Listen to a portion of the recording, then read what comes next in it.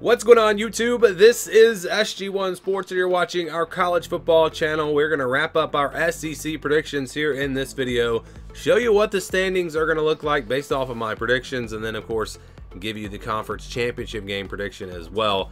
A reminder, we've gone through every single team in the SEC. We're pretty much done with all the Power 5 teams, just a few left. And so we go through all the teams, show you how I am predicting the season to go, and then we recap it. Going through each conference, and then of course do the college football playoff as well. So we'll start in the SEC West. I've got Mississippi State going 2-6 in the conference, 6-6 overall. I do think this team gets to a bowl game. Again, a lot more thoughts on each team in those individual team videos, so I'm not going to go too much in depth here. But I think Mississippi State's going to have a decent season here. I think they, a little bit of a step back from last year, but still some talent on the roster. Overall, the SEC is going to be very competitive this year, so I think it's going to be tough for teams like Mississippi State, Missouri, those types of teams that I think are going to be pretty good. They just play a lot of other really good teams in the SEC, so I've got them there. I've got Auburn also going 6-6, 2-6 in the conference. Tiebreaker, I did pick Auburn to beat Mississippi State. I think a lot of people are expecting a little too much from Auburn. I think it's going to take a little bit of time. I think the future is very, very bright. You look at the way that Hugh Freeze has already been recruiting. I think Auburn's going to be back at the top of the SEC or in that top group very, very soon. I just don't think it's going to be this year. I don't think they have the roster just yet. Maybe they could do a little bit better than this, but they could also probably do worse. They could go 5-7 and miss a bowl game. So I've got them right there at 6-6, and then just ahead of them, Arkansas at 7-5, 3-5 in the conference. I think this is going to be a quality team, but again, you're looking at a team that's going to have to play a lot of other really good teams, and they've got a really tough schedule. They have a really tough stretch where I think it's like 4 games in a row, 3 or 4 games in a row where they don't play at home in the SEC, so it's a tough schedule for Arkansas.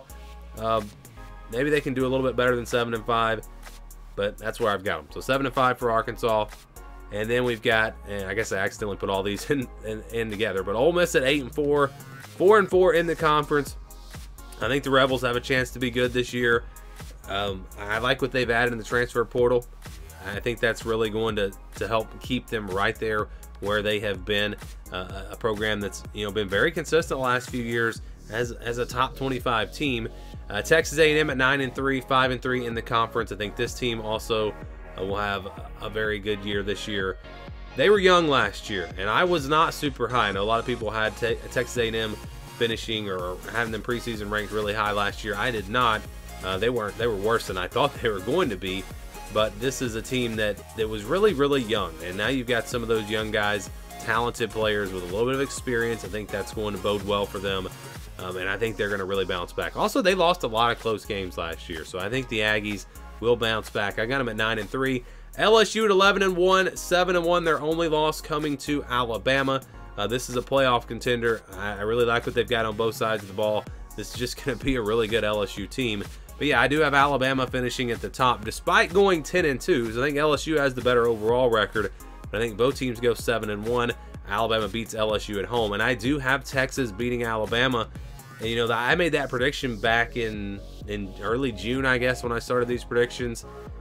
And so there's plenty of time to change my mind, but I haven't. I still think Texas is going to beat Alabama.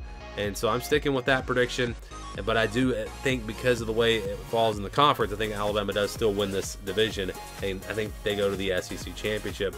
Again, though, I did start those predictions a long time ago. If I was going to make a couple changes here, I'd probably change the Arkansas-Texas A&M game, and I'd change the Auburn-Ole Miss game. So, again, if I was doing the predictions today, starting from scratch, that would put A&M at 8-4.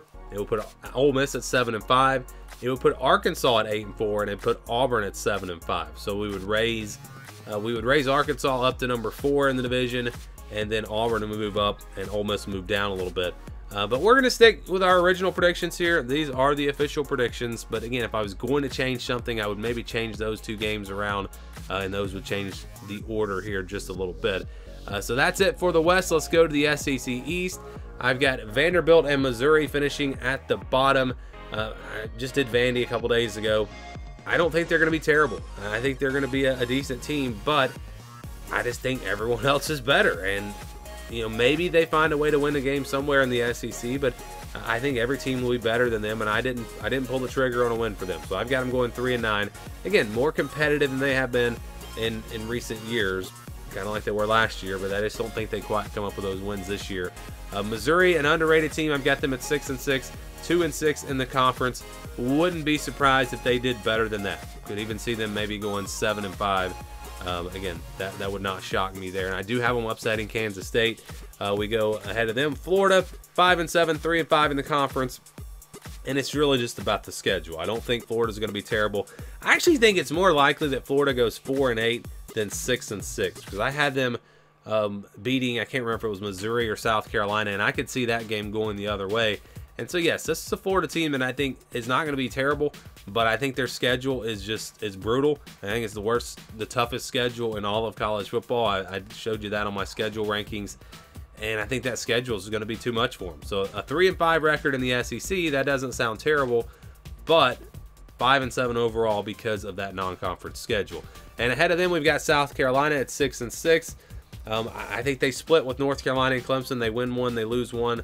I did, on my official predictions, pick them to lose to North Carolina and beat Clemson. And then in the conference, I think they go 3-5. I think they're right there or about where Florida is. Enough to get to a bowl game, but I'm not, I've seen a lot of predictions with South Carolina up there like 8-4, maybe 9-3. I don't think they have the roster. I don't think they're going to be good enough to do that. Maybe I'm wrong. I do believe in Shane Beamer. I think this team will be prepared and motivated and all of that. But I just don't know if they have the roster. I just don't have. There's a lot of tough games in the SEC, like I said. So Kentucky ahead of them, 8-4, 4-4 in the conference. I think they're going to have the defense like they always do. And now you look at the offense. They've got weapons. They've got more weapons than they've had in a long time. Really going to come down to Devin Leary and how well he plays at quarterback. I don't think he's going to be an all-SEC performer, but I think he's going to be solid. I think he's going to be pretty good for them. And again, a lot of weapons around him. I've got Kentucky as that number 3 team. And then at number 2, Tennessee. I think they build off of last year, have another really good season at 10-2, 6-2 in the conference. Not quite enough to take down Georgia. I have them losing to Georgia and then also losing to Alabama on the road. But still, I think this team will be about as good as they were last year and have a great year. But I have Georgia at number 1, 12-0, undefeated again, 8-0 in the conference. Tennessee would be the one game that they could possibly lose. That's the only game I see them potentially losing in the regular season. This team's just going to be really good again. They've set the standard not only in the SEC but in all of college football. This is the program. This is the program to beat. And Kirby Smart's got Georgia right there as, I think, now the best program in college football. So that sets up Alabama and Georgia in the SEC championship. Could possibly see it being LSU and Georgia here in this game. But again, we're going to go with Alabama, Georgia in the SEC championship. Alabama already with 2 losses, but a win over Georgia probably would be enough to get them into the college football playoff, depending on what happens with everyone else. So this will be a huge game. Again, playoff implications would be in this one. Georgia, maybe if they lose, could still get in, but they had a pretty weak schedule. They have a pretty weak schedule this year, so a loss here might not get them in. Again, that kind of depends on what's happening around the rest of the country. But I think Georgia's going to win it. I think Georgia wins this game.